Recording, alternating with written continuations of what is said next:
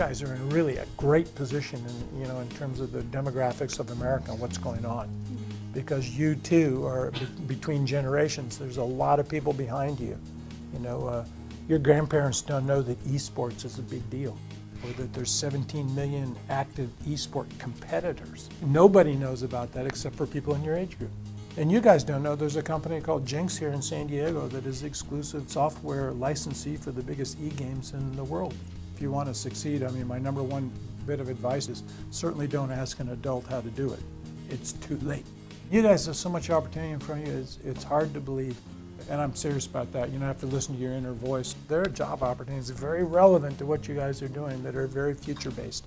And you're not going to have to work for some old stupid shoe company or something. You'll be involved with something that's far more contemporary and interesting and a part of your lifestyle, not mine. And when you think about what's happened to you guys, 100 years ago was Randolph Hearst. He made magazines, and he was one of the wealthiest men in the history of America. Now it's Facebook.